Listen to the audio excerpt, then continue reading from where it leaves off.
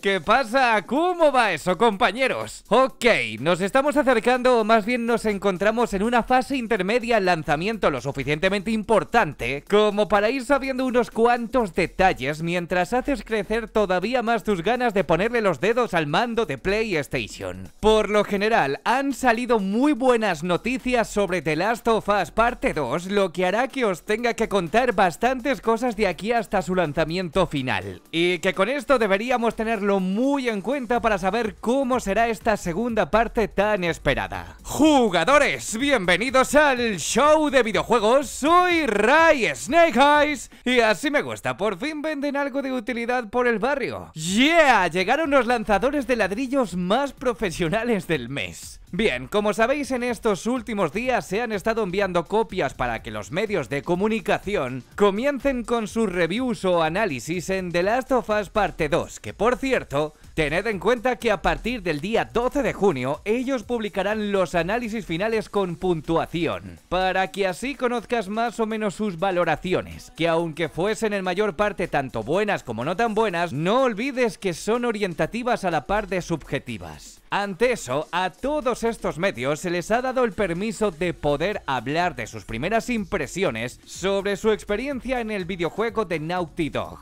pero obviamente sin revelar demasiada información, pues el análisis es el día 12. Por lo tanto, habréis visto como muchos portales webs o magazines han sacado artículos hablando sobre este videojuego, mayormente en su parte jugable. Y sí, en cuanto a esos artículos, solamente se habló de un tramo en específico, concretamente cuando llegaron a la parte de Seattle, que se había mostrado un gameplay en el State of Play, comprendiendo más o menos la mitad de la historia del juego. Ante esto no os preocupéis porque no va a haber ningún spoiler. Simplemente en esta parte Ellie está intentando consumir su venganza, abriéndose paso hasta Seattle, dirigiéndose a un hospital para buscar a alguien. Lo que parece ser Nora, un personaje que vimos al final de esa misma secuencia en el State of Play. En mi caso no he podido jugar al día de hoy a The Last of Us Parte 2, pero sí que he podido leer muchísimo sobre estas impresiones de la prensa, en concreto la internacional, para así percibir más o menos lo que ellos sentían. De hecho, os voy a hacer un resumen ahora, y si queréis en la propia web de Metacritic podéis ver que ya están aquellos artículos como vídeos, para que así puedas echarle un vistazo tú mismo. Por lo general se ha hablado bastante bien de este videojuego, incluso diría que muchísimo. De hecho, habréis podido ver cómo las reservas de este título van de camino a batir todos los récords, consiguiendo todavía más reservas que el propio juego de Marvel Spider-Man, que finalmente acabó vendiendo 13 millones de copias, siendo una barbaridad más tratándose de un juego exclusivo. Y que aún así ni con las filtraciones y esa campaña de desprestigio van a evitar que esto siga creciendo. Como os dije, los medios principales y la gran mayoría hablan demasiado bien de este juego. Hasta incluso medios como Stevivor, que el año pasado fueron polémicos con la nota tan baja que le dieron al videojuego de Death Stranding, en el cual también se quedaron impresionados con el trabajo de Naughty Dog. ¿Quién iba a ser si no? Para empezar, ya hubo un poco de cachondeo con aquel gameplay que se mostró tiempo atrás, hace unos años, en la secuencia de Ellie recorriendo la maleza mientras veía cómo sus perseguidores, los serafitas, estaban al acecho, y que finalmente acababa siendo detectada. Pues esa parte se veía demasiado bien como para ser cierto, por lo que podríamos estar ante un caso de downgrade, lo que supondría una bajada de gráficos desde aquel gameplay hasta el juego final. Bueno, pues con esto se ha dicho que se ve tal cual como vimos hace un par de años. En serio, se juega así.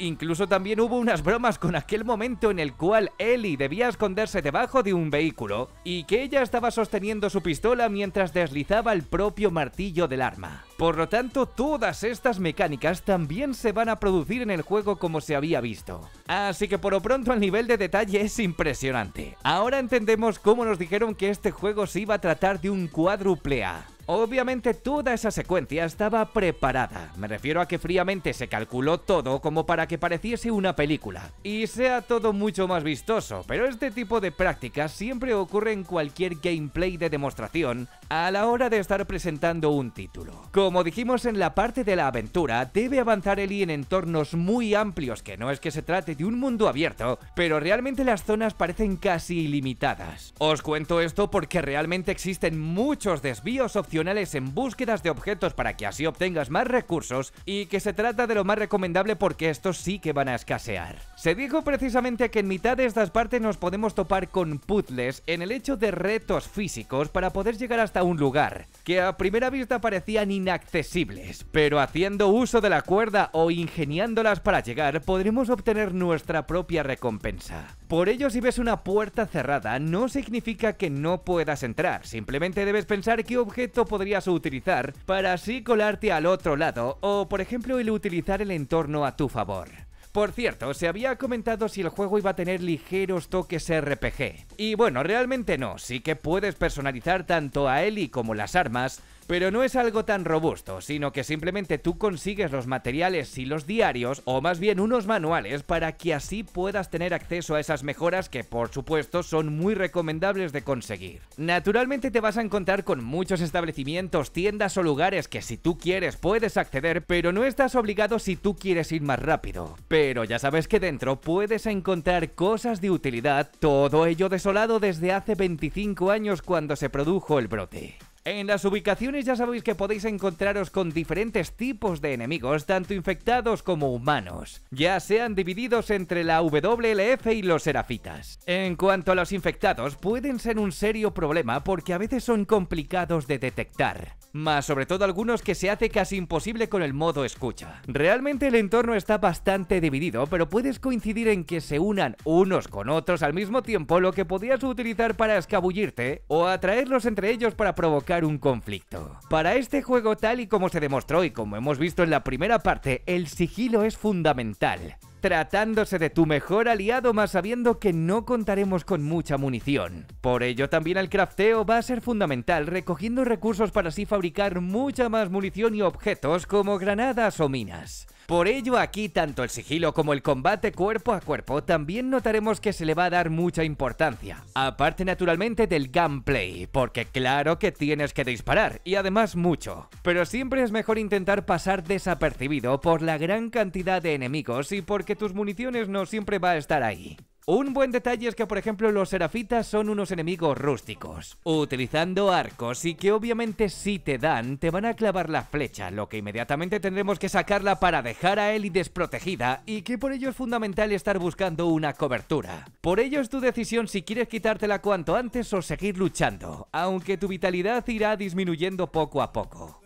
Sobre la inteligencia artificial de los humanos se alabó mucho el aumento de las posibilidades de estos y de lo bien hechas que estaban, hasta tal punto en el que te vayas olvidando de intentar ir a hurtadillas tranquilo buscando la espalda de tu enemigo, cuando previamente te habías aprendido su ruta de movimiento al hacer su patrulla. Porque aquí ellos son impredecibles, pueden darse la vuelta para mirar hacia atrás y localizarte en mitad de tu ataque, por ello vamos a tener que ser bastante rápidos o resolutivos. Incluso por ello ahora vamos a tener nuevas mecánicas como es el ocultarnos en la hierba alta para que pueda salvarnos en algunas ocasiones porque no siempre funciona, ya que hay diferentes enemigos que por ejemplo pueden rebuscar, haciendo que naturalmente te llegasen a detectar y que no sea para nada sencillo tu estancia por aquí. Ya sabéis que la facción enemiga WLF van a utilizar a perros que son muy peligrosos. Con esto entiendo que mucha gente le haya apenado el acabar con ellos, aunque no es obligatorio. Pero vais a ver cómo es muy recomendable porque son muy duros, porque constantemente estarán olfateando nuestro rastro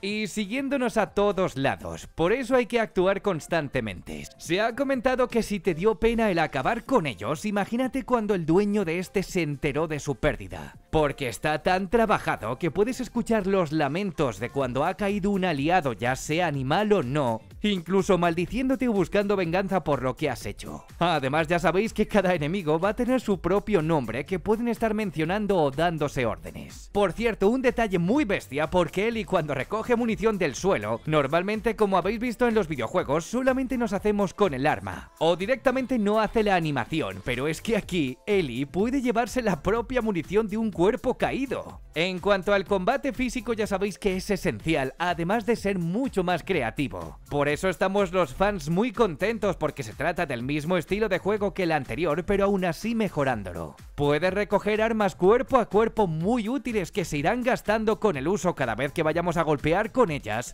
y que además se presenta una mecánica en el cual Ellie puede esquivar, siendo muy importante mientras pulsamos un gatillo para hacer un ligero movimiento lo suficientemente rápido como para evitar un golpe, y así aprovechar para que nosotros golpeemos o contraataquemos. Ya sabéis que podremos utilizar las clásicas combinaciones de lanzar botellas para luego noquear a un enemigo y lanzarnos a por ellos para dejarlos KO, como también, si lo prefieres, el utilizarlos como escudos humanos. Pero no todo va a ser tan fácil aquí, porque ahora es mucho más elaborado. Aunque puedas contar con aliados, ellos por tanto también pueden bloquearte ataques o hasta contraatacarte. Por ello siempre es muy importante craftear cuando no haya enemigos, porque vas a estar al descubierto, y fabricar para que aumentemos la duración de nuestras armas reforzándolas o añadiéndoles materiales. Se estuvo hablando de la dureza cuando golpeabas a los enemigos o incluso al dispararlos, que en algunos casos en concreto les pareció incluso muy bruto, y otros sin embargo decían que era muy satisfactorio. Pero es que realmente, como sabéis, es así de crudo The Last of Us Parte 2, más sabiendo que se trata de una historia muy oscura. Citaron de los gráficos e incluso de las expresiones del juego como de las mejores de la historia al día de hoy, comentando que las transiciones entre cinemáticas y la parte jugable era muy fluida, con apenas tiempos de carga, y que en su salida estará disponible el modo de dificultad de supervivencia. Por cierto, muy buen detalle es que se puede personalizar la dificultad, y además vamos a contar con diferentes modos para que así no te pierdas esta experiencia, incluso para los que tienen dificultades visuales. Podrás guardar tu partida en 20 slots diferentes más tu autoguardado, y en muchos medios han confirmado que los spoilers que habías estado leyendo, la mayoría de ellos son mentiras, sobre todo los que están escritos, y en cuanto a las imágenes, algunas de ellas sí que son ciertas, pero que muchas de ellas son editadas también. En conclusión, se ha hablado, como os dije, demasiado bien, y se está viendo que el trabajo de Naughty Dog es muy grande. Por lo tanto, aún es pronto como para pensar en notas, pero podría repetir la misma como sucedió con el primer videojuego. Bien, ya sabéis que va quedando menos para su lanzamiento, y me gustaría saber cómo tenéis ahora mismo el hype sabiendo toda esta información. Ok, nos vemos pronto con más contenido, y ¡chao! Damn.